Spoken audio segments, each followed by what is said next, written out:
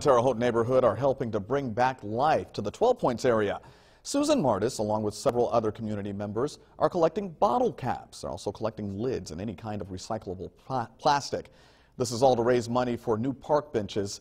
It's just one of many projects currently in the works for the 12 Points revitalization plan. It's exciting. It makes you feel that all of it in the beginning was worth it, because now we have all these players coming in and loving 12 Point. I mean, it's like you're reaching a goal, you know, like you're running for a touchdown and you're getting closer and closer and closer. She's so excited. Well, you can drop off bottle caps and other recyclable plastics at Cranky's Burgers. That's located at 2155 North 13th Street. You'll also get 10% off your meal.